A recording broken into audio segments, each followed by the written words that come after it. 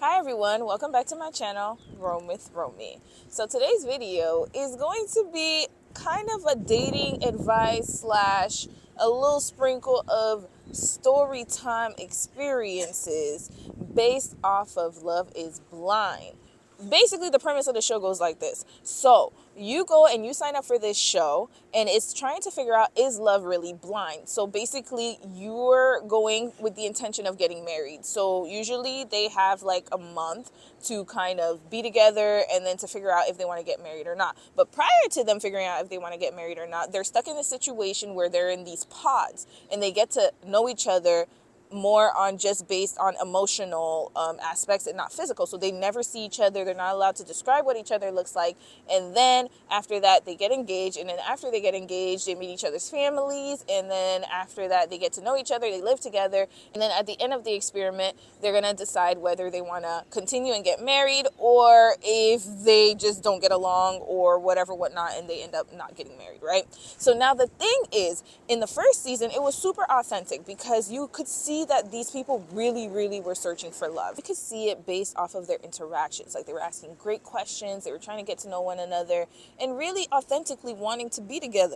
But like I said, second season, it just started going down. Then we started getting people who just were trying to game the system and trying to get famous, and it just ended up being a hot mess. However, this last season that just passed, which is season 6, took me on a whole roller coaster. Like, I mean, I started getting PTSD based off of my own past dating experiences. I just felt like it would do me a big disservice if I didn't come on here and kind of give you guys my little tips and gems of what I've learned along the way to avoid these kind of situations, because my sisters, we are under attack.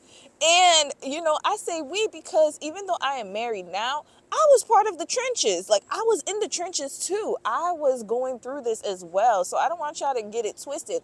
I used to be one of those girls. Like, I literally saw myself in every single one of them. It was really jarring for me to see how crazy the dating game is now. And I just feel like, if I could give some encouragement or some advice based off of the experiences that I saw on that show, and I've also gone through these experiences, then I'm just going to do that. All right. So before I get into the advice segment, I'm going to run down the couples really quickly. So we have Jimmy and Chelsea. Then we have AD and Clay. Then we have Kenneth and Brittany. We have Jeremy and Laura. And then we have Amy and Johnny. First advice that I could give you is do not be a pick-me. Now, let's get to Jeremy and Laura. Jeremy and Laura met in the pods and they hit it off. They had a lot of things in common. They loved each other. They were like, goo gaga over each other and their cleaning habits or whatnot. The thing is, Jeremy also had a connection with this girl named Sarah Ann. Now, Sarah and Jeremy hit it off as well. However, towards the end of the show, or towards the end of when they were trying to pick who they're going to get engaged to, he started distancing himself away from Sarah Ann. Why? Because she had different political views from him. You could tell that when she started talking about her political views, that's when he started being like, I don't think this girl's for me. But, he was still trying to get through the experiment, maybe seeing if he could still be attracted to her, whatnot. But he felt that he wasn't attracted to her politically wise, and he felt like he was more aligned with Laura. They had more in common. No problem, right? He goes and tells Sarah Ann, hey girl, you ain't the one for me. Unfortunately it's a feeling, and I just feel like you was too much of a trumper for me. Like, you too much on the red, you too much on the red for me. I'm too much on the blue. I don't think we're gonna work out. He ain't saying that like that, but I feel like that's what he basically was saying, because there was nothing wrong with the girl, really. But he also said, and this I might note too, he said that he felt like it was more of a physical attraction with Sarah Ann. He could kick it with her, but he ain't see himself long term with her. Y'all gonna have to keep that in mind. He ends up choosing Laura, who he is more aligned with. He felt like Laura and him had more of a future. He chooses Laura, he gets engaged to Laura. Good. Fast forward to when Jeremy and Laura get together and they start, they get engaged, they start to meet each other's families, and then they're starting to be together as a couple, trying to figure out if they're going to make it work. And Sarah Ann DMs Jeremy.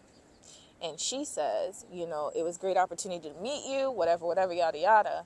And basically insinuating that if he doesn't work out with Laura, he could always go back to her. Now, this is why I said don't ever be a pick-me. She opened the door for him, and then him and Laura started having problems, which we'll get on as well, but I'm just explaining the whole story. So he and Laura starts having problems, and guess who he goes and connects with? Sarah Ann. So she ends up being the backup plan. And he ends up meeting up with her at 1 o'clock in the morning up until 5:30 in the morning. He meets up with her during demon time, and he and her are like, we don't know what happened, but we can kind of guess what happened.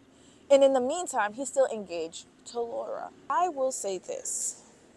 If a man tells you he doesn't want to be with you once, don't let him get an opportunity to say it twice. This man not only chose another woman over you that he could see a future with, he didn't propose to you. He didn't even DM you first. You DM'd him.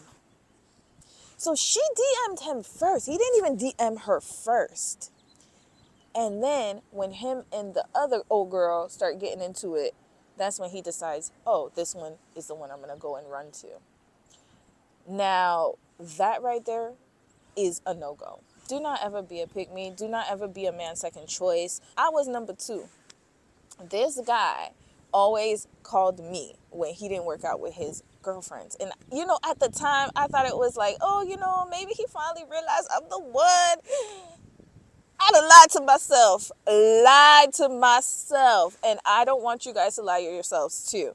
So if you find yourself chasing after a guy, and that could be in any situation, it doesn't even necessarily have to be this kind of situation. I'm just using that as an example. But if you find yourself always being the one to reach out, always being the one to talk to people, always being the one to be like, hey, what you doing? You are second choice.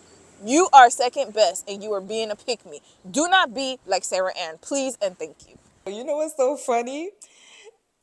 Dom just reminded me of a story. So I got another story for y'all. So when I was in Korea, why are you laughing? When I was in Korea, there was this guy, we're going to call him Ghana, okay? Ghana, you know, he was always peeping me at church, but I just, you know, I was focused on the Lord. So I was like, you know what? You know, you see all these guys looking at you or whatever, and you're just like, okay. And I just moved along. I was so into my spiritual journey at the time, right? So this was around like 2020, literally the year I met Dom, just mind you. I ended up getting the Korean government scholarship, and then I had to go to Seoul. So I told the church members, I was really active in the church at the time, and I told them, hey, I'm going to be moving to Seoul. And, you know, they did this whole like, you know, during the church ceremony, they were like, oh, Romy's moving to Seoul. Y'all going to pray for her on her journey to Seoul. So then this guy found out I was moving to Seoul. He was like, guess what? I'm moving to Seoul too. And I was like, okay, cool.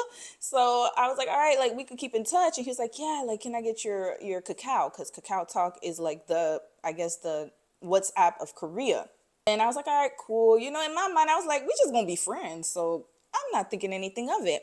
So then he was, you know, true to his word. He did invite me to go out with him and to have like lunch when I moved to Seoul. So I was like, all right, cool. So he hit me up. He's like, hey, are you in Seoul? You know, how's everything going? How was the move? I was like, oh, it was cool, whatever. So we ended up meeting and having lunch. So then this guy was asking me like, oh, like, you know, do you see yourself in a relationship? Like, you know, what kind of guys you like? And just asking me these little questions. And I was like, oh, so he's interested in me like that. But at the time, I wasn't really feeling him. And I don't know, something about him, I was just like, I couldn't pinpoint it, but I was just like, no, this ain't gonna work, right? So then we ended up eating, having lunch. And then while we were having lunch, he was just asking me, yeah, what kind of guy I like, what kind of guy I'm into. Just kind of like threw him off a little bit, like with those questions. And then he was like, oh, like, you know me, I'm just, you know, looking for a nice girl, all these things. And then he was just saying how hard it was for him to date. So then after that date, I just was like, you know what? I don't know. I feel like he's trying to get something more out of this situation. I just wanted to be friends. So then, you know, the lunch ended. And then he messaged me one time. It's like, oh, like, you know, I really enjoyed our conversation. We should meet up again. And I was like, yeah, sure, of course. And I never messaged him again. Y'all, how about 6 months later, This man posted his wedding pictures. He done found a Korean wife. So you mean to tell me that while you were talking to me, you must have had somebody else? Because I refuse to believe that he had just met this girl and he just got married to her. Literally 6 months later, I kid you not, I saw his wedding pictures, and you know, we were at the same church. So one of the church leaders like put on a thread like, oh, like this person's getting married, we should send our congratulations. And I was like, wow, imagine if I really was like into him, and then I was like thinking that, oh, things were gonna go through, things were gonna get somewhere, and look at what happened. So in this situation, no, I was not a pick me, but I could have been. I could have been if I didn't listen to myself. Imagine being the second choice. And unfortunately for his wife, she is put in a position where she's the second choice, because imagine this man is still trying to talk to other girls, knowing good and well he had a girlfriend. I don't think he was like into her like that. For him to be asking me all these questions, asking me what kind of guys I'm into, and then just, he literally was presenting himself as a single man. And I thought he was single. The way he was talking, the way he was saying things, he was like, oh, when I find a girl, da da da da. He ain't say, I got a girl, I'm dating somebody, or, you know, I'm with her. I ain't never hear, y'all, I don't even know the girl's name. He ain't never said nothing about him having a girlfriend, nothing. So just letting you guys know how trifling some of these guys are, and to always be on guard and always listen to your intuition. Never be the second choice. Never let anyone settle for you. Next, the second tip that I would give you all is actions speak louder than words. Y'all, when I tell you, watching Love is Blind and seeing how these men were interacting with their women and how they would say things, but the actions didn't line up, it was so triggering to me. And I'm going to give you guys a few examples, but we're going to start with AD and Clay. AD and Clay were the black couple. Like, they were the epitome of black love, right? And, you know, I try to steer away from those kind of things, because I don't want it to be like I'm promoting interracial relationships only, and that, you know, I have a thing against black men. I do not at all. I feel like all men are created equally, and all of them can be the same. Doesn't matter what race, because I've met some F-boys that were every kind of race. So I don't want it to be like that is the only race that be playing around. But I will say from experience that Clay's actions did not surprise me at all. Listen, so him and AD, they hit it off in the pods, but something about him, I knew from the beginning he wasn't serious. And the way he was talking to her, it was kind of like, yo, what's up? And I was like, okay, you're already like just coming off as someone who's just, you know, zone vibe, right? But, you know, I kind of was like, okay, you know what? Let's give him a chance. I didn't want to be like those kind of people to be like, he looked like an F-boy. But my F-boy radar was just bing, bing, bing, bing, bing, bing, bing, bing, bing, bing, bing. It was blaring. But I was like, okay, you know, this is just the first episode. Second episode, we're going to give him a chance. Y'all, this man is a menace.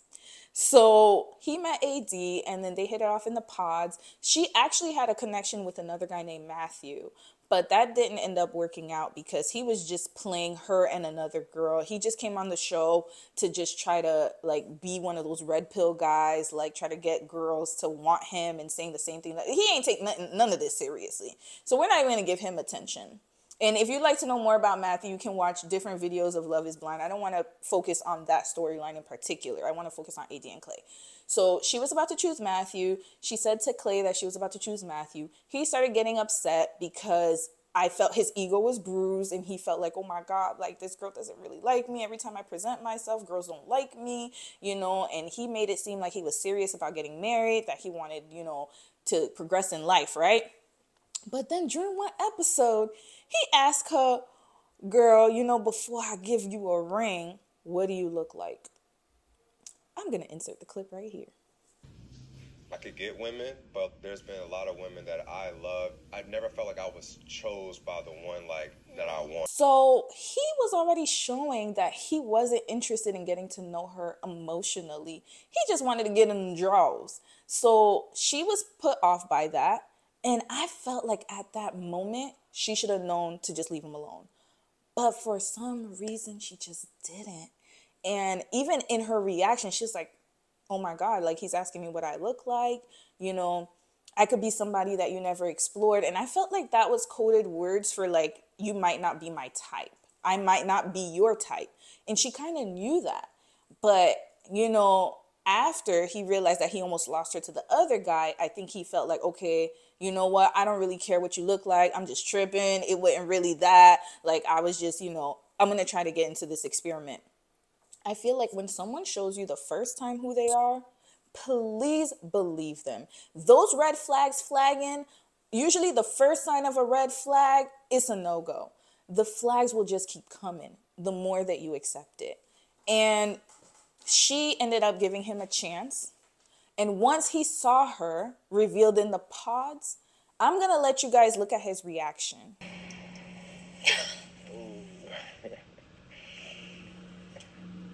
AD. It wasn't until she turned around and she showed her behind. Because remember, he said he wanted somebody with big lips, big butt, big this, big that, big that, big that. Physical. My strings. AD. He said butts, hips, butter, whatever that song is. I don't remember. But that's what he wanted. And it wasn't until she turned around and said, oh, look at this. You want to see the back? And then he's like, oh, yeah, I'm interested. But his actions did not line up with his words. And we're going to see other examples right now of what I mean. After they got engaged, all of the couples, they went on a trip to the Dominican Republic to kind of like cement their relationship. Y'all already know they smashed, okay? First night, he probably smashed. I'm not saying first or second night, but they definitely smashed in the DR. And notice how after they smashed, that's when he starts getting second thoughts about this whole marriage process. Notice how now he's saying, oh, you know, I'm afraid I'm going to disappoint you. I'm going to let you down. Imagine saying that after you sleep with someone. And unfortunately, she has low self-esteem. And I will say that, you know, she's a beautiful girl. She's a beautiful woman. And to me, I look at her and I'm like, girl, you can have any man you want. And look how he's treating her. And he's sitting there saying, oh, like, I feel like I'm going to let you down. That's coded for, I'm going to let you down. It's not, I think. I think it's just to make it soften, like to soften the blow. But he really, you got to listen to the words. Listen to the words. It's not about the actions, because the actions and the words don't match. He says, I think I'm going to disappoint you, but he's still smashing. I think that I'm not going to be good enough for you, but you still smashing. My daddy cheated on my mom for 24 years. You still smashing. I don't think I'm going to make a good husband. You're still smashing. So for her, she's getting confused and she's like, well, you know, he's still sleeping with me. I feel like I can work with that. And notice the coded language where he's like, oh, I need somebody who's going to deal with my BS. I need somebody who's going to be there for me. I need somebody who's going, you know, who's going to ride with me, like that kind of language. And she's just pretty much like struggling and working so hard to make it work. And when I tell you guys, when you find the right man, you don't have to work as hard. You're going to know from the beginning how he feels about you. And it shouldn't take you having to do all of these chores and activities and she got to prove her loyalty to me. For what? For what, sir? For what? Let me know. Please, y'all let me know. Y'all can hear my husband laughing in the background. Honey, for what? For real, for what? Like, for, why I gotta, oh, she gotta prove her loyalty. She gotta, you know, these men that put you through tests, like, oh, she gotta do this. She gotta show that she doing that. She gotta cook. She gotta clean. She gotta do all this. It's all for self-service to them. Like, why she gotta do all this struggle love? Like, why when I tell y'all, she struggled so hard to make that man be with her. And in the end, he ended up leaving her at the altar. This has been the best process. AD, I love you. I don't think it's responsible for me to say I do. It's like he knew he was going to waste her time. And what made me upset the whole time was that he did. He didn't even come home. He had so many excuses of why he couldn't come home and spend time with her. Actions and words need to line up. And if they don't, it's just a no-go. It's a no-go. And I keep, like, doing so much for these men and carrying these fucking relationships. And I don't know what to do. Another thing I will say is don't ignore the red flags. And I felt like a lot of the women on the show, there were so many red flags blaring, y'all. And it wasn't just Clay. I'm just using him as an example. But Jimmy also had red flags. So the next tip I'm going to give you guys, I believe I'm on number 3.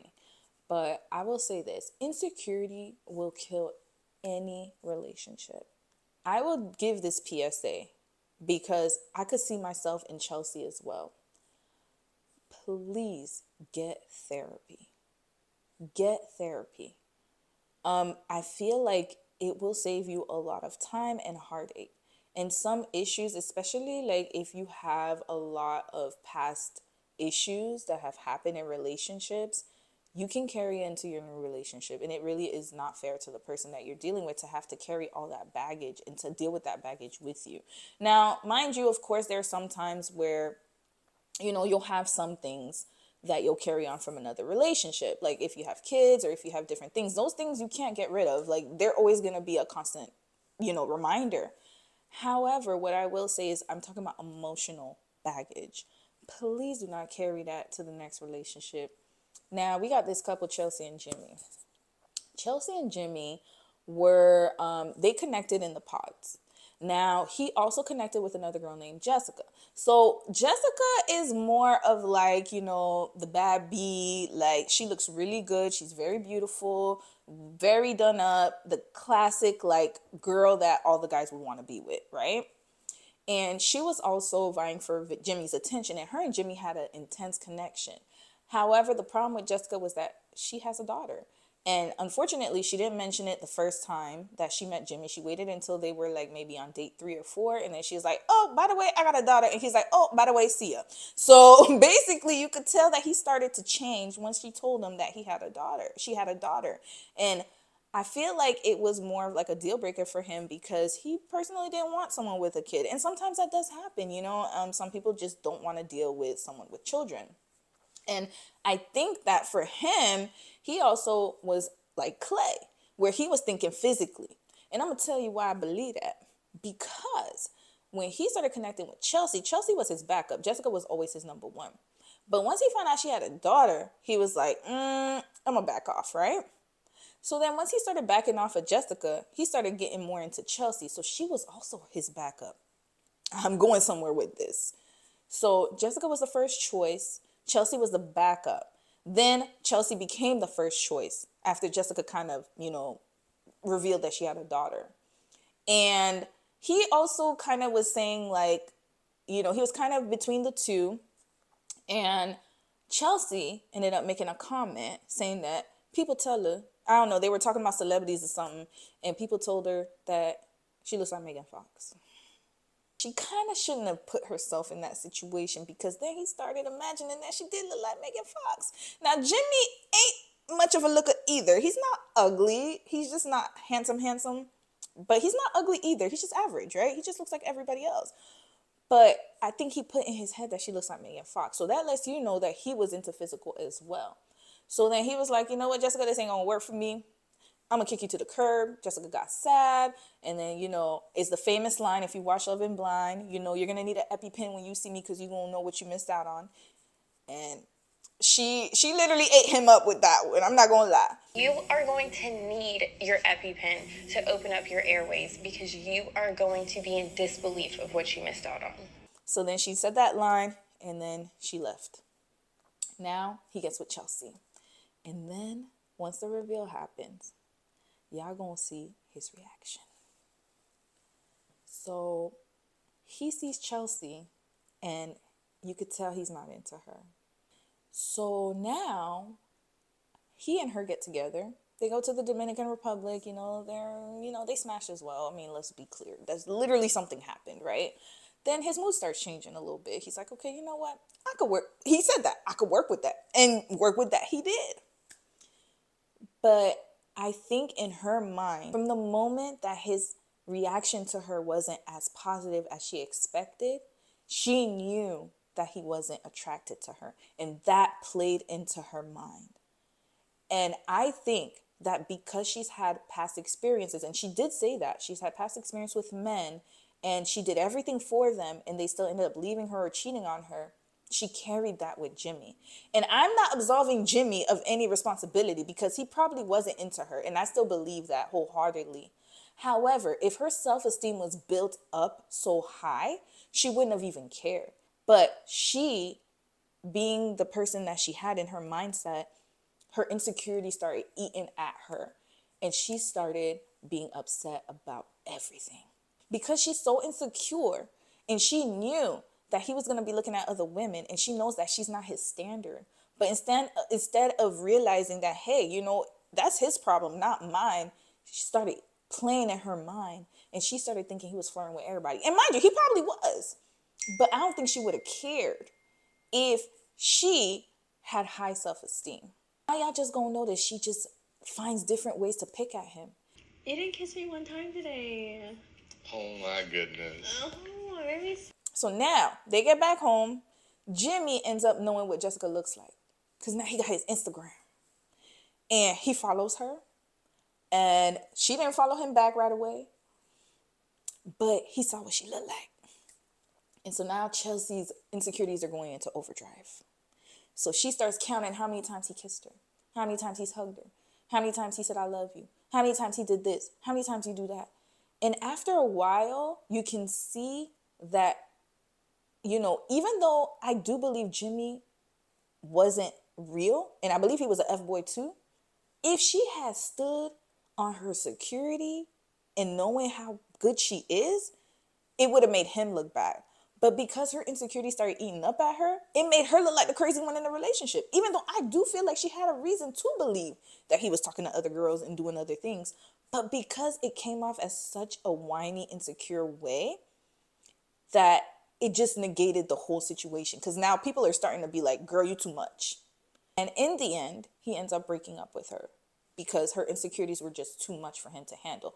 However, I do feel like he just wanted a way out of the relationship, to be quite honest with you. But what I will say is this. Never let a man make you feel less than what you are. And never let a man, look at other girls and make you feel like you don't amount to that person. Because let me tell you something. For me in the past, I used to be Chelsea. And I used to care. And I used to be like, oh my God, what she got that I don't got? Why he want her and he don't want me? Does that even matter? Because at the end of the day, if you're really a person that knows that you are worth something and you have a value, another guy will see them and be like, okay, that's the girl I want. But because I was so stuck on that guy and I didn't realize that there were so many other guys out there, but I think because she really wanted it to work with him, that she couldn't see inside that she was a good person. Moral of the story is get therapy if you really can't overcome some situations. I know that, a lot of people try to pray it away, and it's just not something that you can do sometimes. And sometimes you do need to have some type of therapy and someone to help you along the way to kind of help you overcome these situations. And speaking of church, let's get to the next tip. The next tip is beware of a man in a Bible. The way that I saw the Bible being used in this season was alarming. And I'm saying this as a woman who is Christian. Okay, as a Christian woman, the way these men was used in the Bible. And two of those men in particular were Kenneth and Clay. So Kenneth is, I guess, a youth leader, a church leader, and he's also a principal at a school. So on paper, he looks very good. Like he has a career. He's a God-fearing man, and he used that to his advantage. And he met Brittany, who's also a God-fearing woman. So they were like a Christian couple. They, aligned on a lot of topics. They were very similar. They were equally yoked, or so we thought. So, they were saying how they wanted to wait until marriage. No problem. All of that ended up working out. So they met each other outside of the pods. After they connected, he proposed to her, and they were good. Like, he seemed like he was fine. Like, he seemed like, he was pretty good. But then race became an issue. She's dated black men in the past, but I don't think he's ever dated a white woman. And I feel like that played into his mindset as well, because he was saying how his family wouldn't accept her. And in my mind, I'm like, so why'd you waste her time? So then anyway, we're going to just bypass that for a little bit. So then he starts disconnecting from her. And she's feeling like, hey, I know that we said we're not going to have sex before marriage, and I'm cool with that. But it seems like you don't even want to kiss me. You don't even want to touch me. And sometimes I will say this. Even though a man is Christian, he is still a man. Okay? Now, as far as you want to go in your relationship, there are some couples who do not want to touch or kiss before they get married. It has to be something that's mutually agreed upon. But some people do like a little affection. They want to feel like they want to be wanted. They want people's loins to feel a little, and he just wasn't giving her that. And not only that, but he wasn't paying attention to her. You see, this is the key. So in his, what he's trying to say is, oh, I don't want to do it before marriage. So I just feel like we're good. I feel like whenever I try to touch you, you kind of pull away. No. That's not what happened. Because as soon as they got to Charlotte, so as soon as they were on the honeymoon, you could already tell that he wasn't really into her. There were like a lot of moments of silence, and he was just in his own little world. But as soon as they got to Charlotte, she started trying to set up their house, and he was not interested in anything but that phone in his hand. All he did was look at his phone the whole time.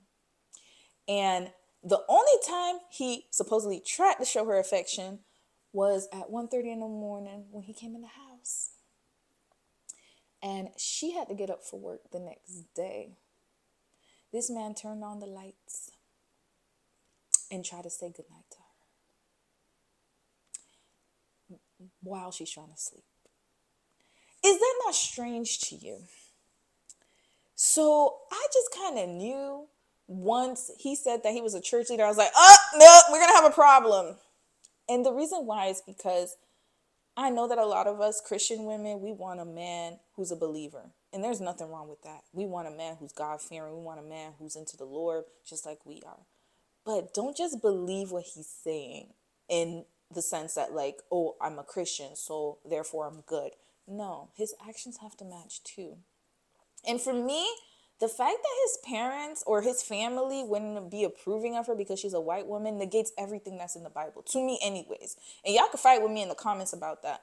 But I feel like this, if you're a self-professing Christian, there is no way that you can be like saying that you wouldn't marry someone because of their race or the color of their skin. That to me shows me that you're not really about what you believe in.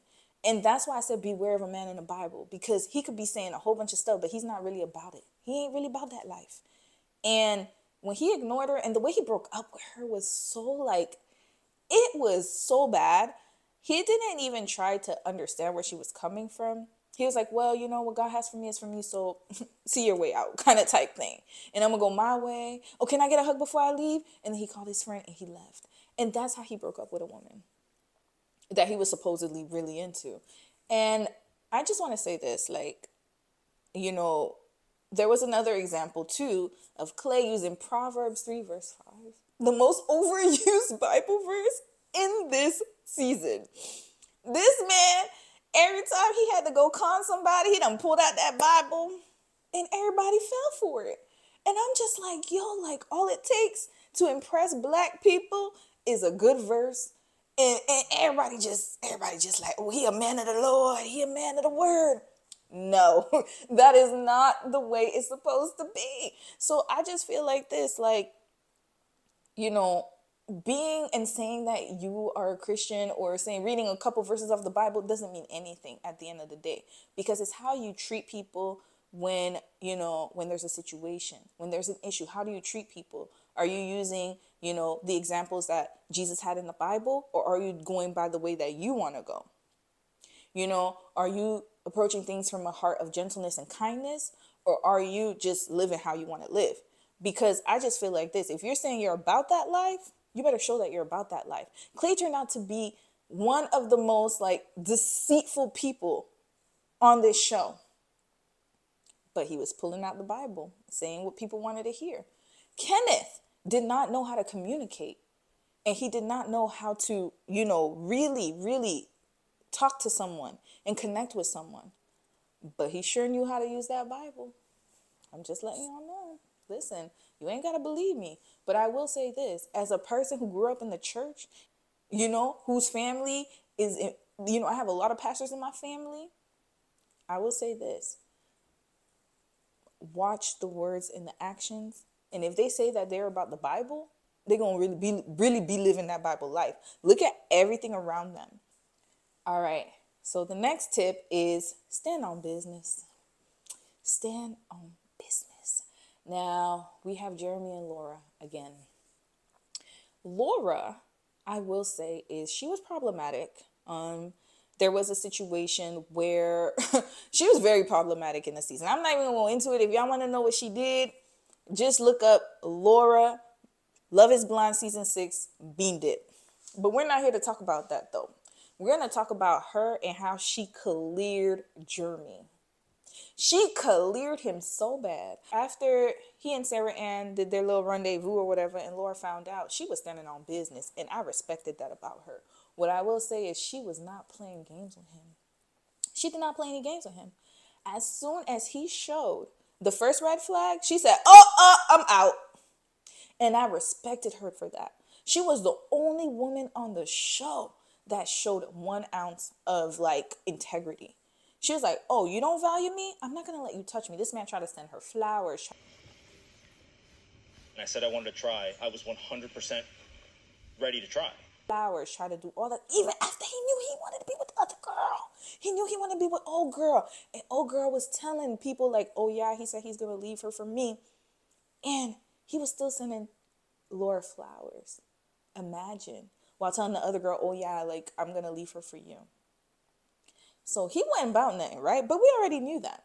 And matter of fact, after filming, we found out that he actually was in a relationship. He was engaged when he applied to be on the show.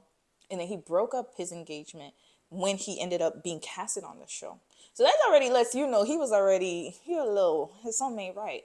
But as soon as she started showing the red flags, Laura said, oh, I'm out. And she cleared him so well. And even when he tried to come back and say, oh, I sent you flowers, all that stuff, she's like, you're a con artist. I don't believe anything you said. You, on the other hand, are a con artist. Okay. And I know that you have unresolved feelings with Sarah Ann, so why are you wasting my time? You are not a man. You're not man enough for me. You've never fucking have it, okay? Why are you wasting my time? And she said, you're immature. You're not man enough for me. And I was like, yes, girl. Yes, yes, yes, yes. Now, was Laura mean? She was a little mean to him. She didn't like the fact that he wore Hawaiian shirts. And I just felt like, I feel like she was being nitpicky at him for no reason. I get that. Some people don't know how to be around people. They just start nitpicking at things. Oh, I don't like when you do this. I just feel like it was just so unnecessary. And I felt like that really made him upset. But instead of communicating that with her, he went and tried to go and be with somebody else. Instead of saying, hey, I don't like how you talk to me. I don't like how you address me.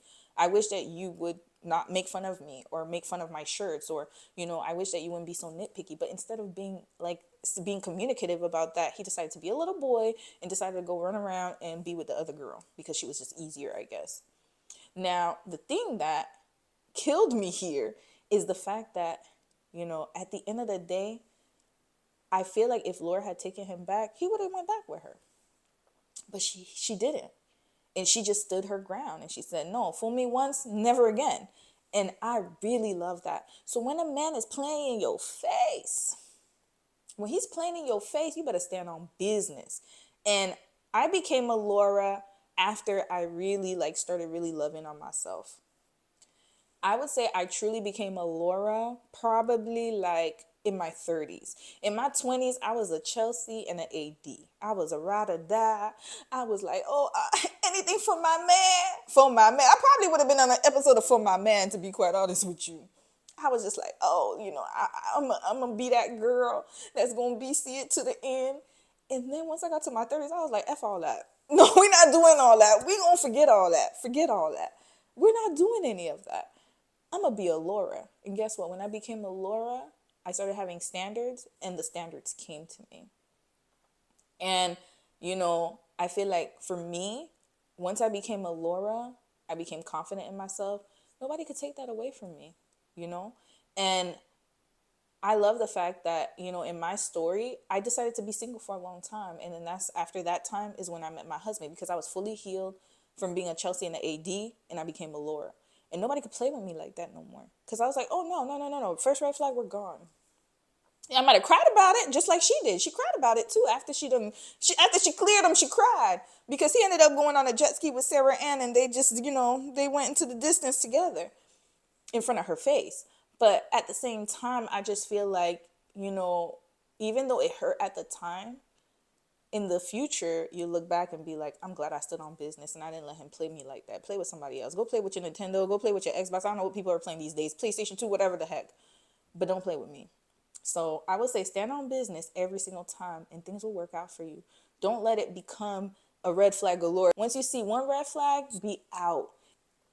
We all better be standing on business from now on.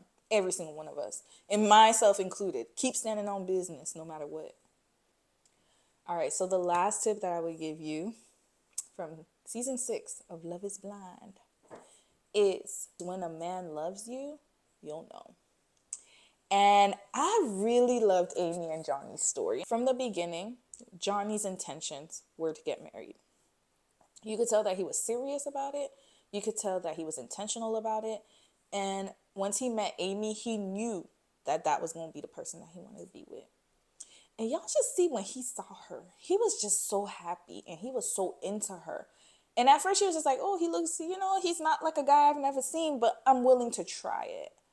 And I love the fact that even though he wasn't necessarily her type, she really liked him. She was like, you know what? He's showing me security. He's showing me he's into me. He's such a good person. And they became the solid couple of the whole season. You could tell that they were in it for the right reasons. And I love the fact that if you notice in their dates, if you ended up watching Love is Blind, I don't know if you did, but during their dates, he spoke about, serious things, about his family, about, things in his childhood. She spoke about her family, about how close she is to her family, about things in her childhood, things of, they were just so connected. And you could tell he wasn't playing around with her. He was serious. And even when, they went to the DR and even in their, he never changed how he felt about her. Johnny was the most solid guy. Yeah, I feel like he could be a little anal, but he never changed how he felt about her. And I also have the same experience with my husband. Like from the beginning, he never changed how he felt about me. He never wavered in his feelings for me. He never showed me anything other than how he's been. He's been like this since the day I met him. And he keeps getting better. And his personality never changed. And I love that for them. I feel like Amy and Johnny's families integrated so well together. He introduced her to his parents. She introduced him to her parents. And they both families just married each other.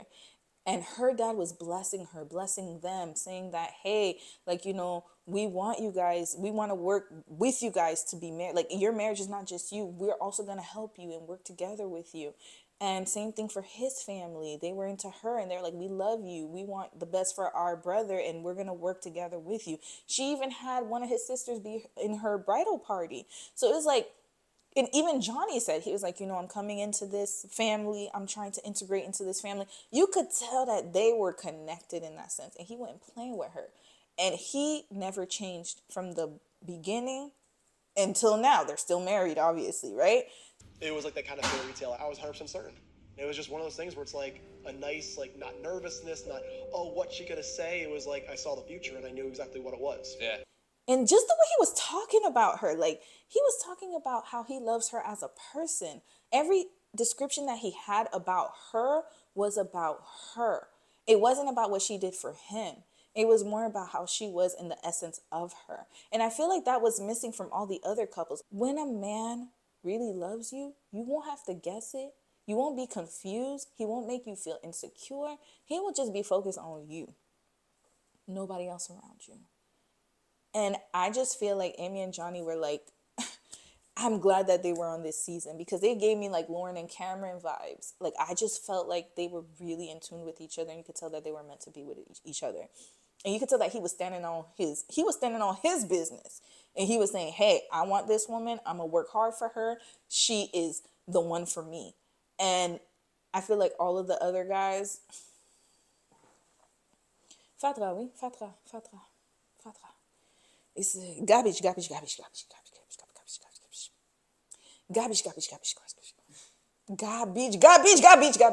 In conclusion, I really hope that these tips worked for you all. On that note, don't forget to like, comment, subscribe. Take care of your beautiful selves. And until next time, bye.